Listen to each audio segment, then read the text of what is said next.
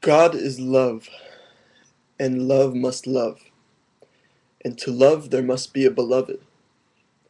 But since God is existence infinite and eternal, there is no one for him to love but himself.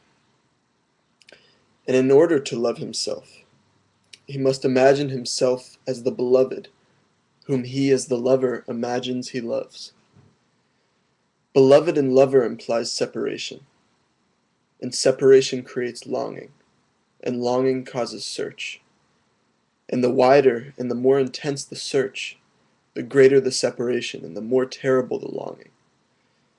When longing is most intense, separation is complete, and the purpose of separation, which was that love might experience itself as lover and beloved, is fulfilled, and union follows.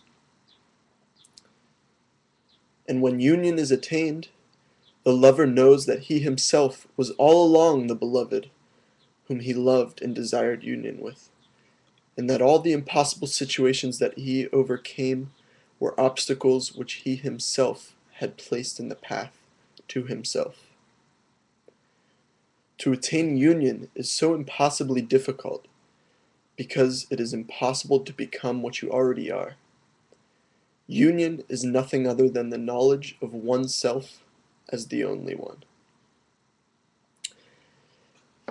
That's from Mayor Baba's book, The Everything and the Nothing. Mayor Baba was an Indian philosopher who, for the last 40 years of his life, I believe, stopped talking completely. And I really love that passage. You might want to go start this video over and read it again. It took me a while to understand what was happening in that. And maybe I still don't even understand what's happening in it. But I love it because towards this age of reunion, we are expanding our sense of self, and and these, for a while, starting in the age of hippie in the 60s, in the 70s, we're so concerned with our, these individual quests for spirituality and spiritual growth. And Charles Eisenstein talks about this in his essay, Why the Age of Guru is Over. And he talks about this mentality in the 60s where all these hippies were saying, we don't need anyone else. For our spiritual, path, we need self-sufficiency, and I have everything myself.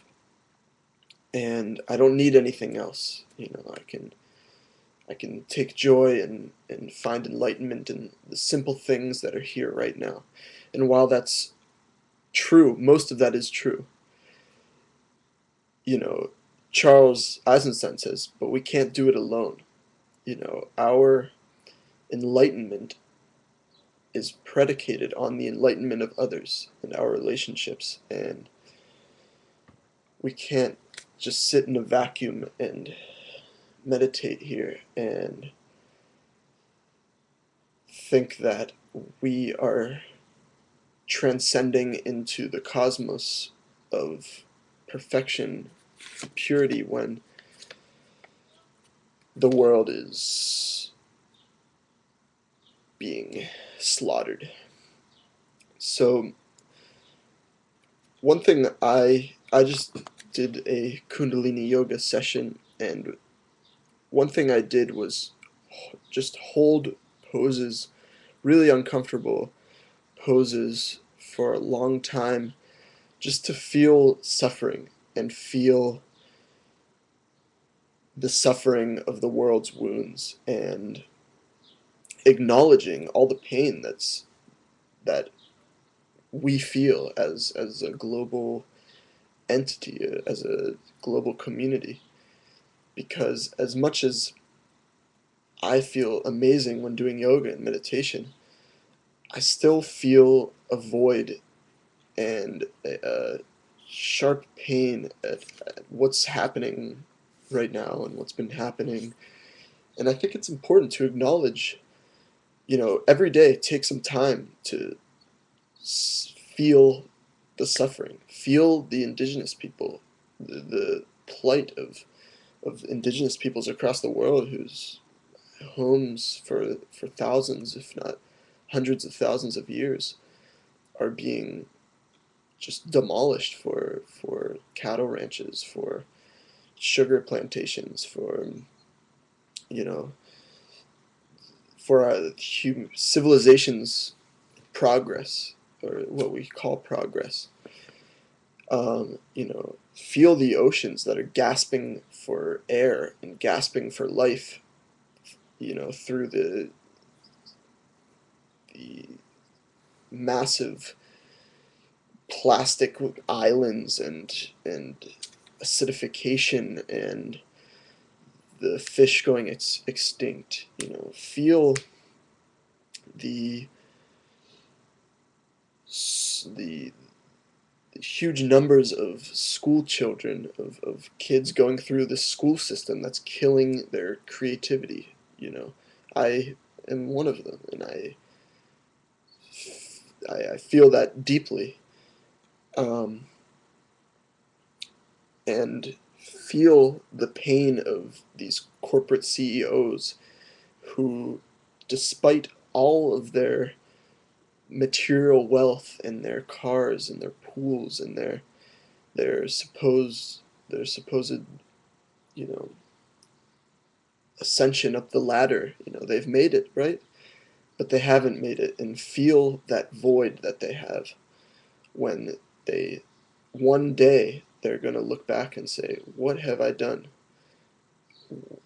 Why have I sacrificed ecosystems and life on Earth for green pieces of paper and a disconnected life that is lacking in so many aspects?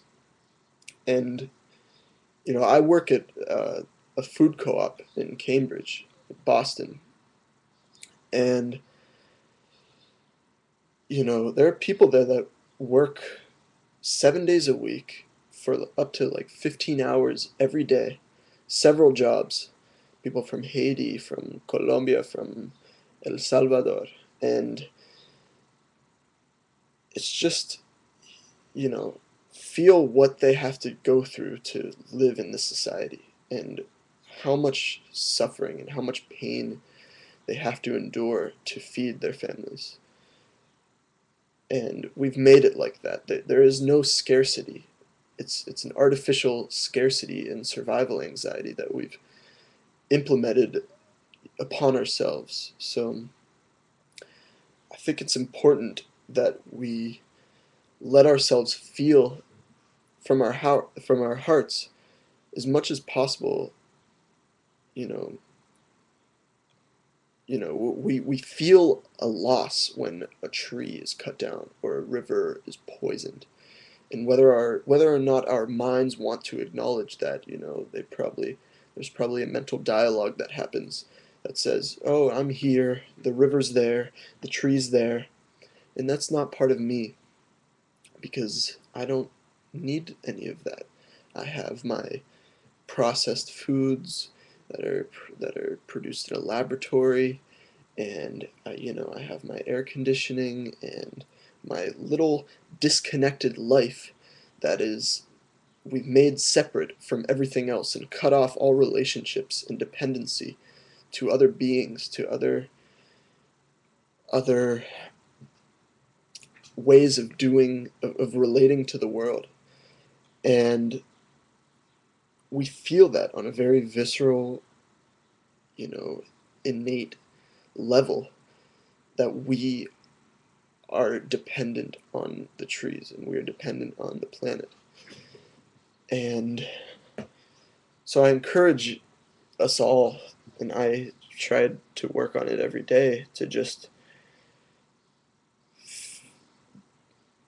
feel feel pain, but also be grateful for so much that we have. And in his last video, Phil said Phil said the quote that happiness is an emphasis on what you already have, not not on what you don't have.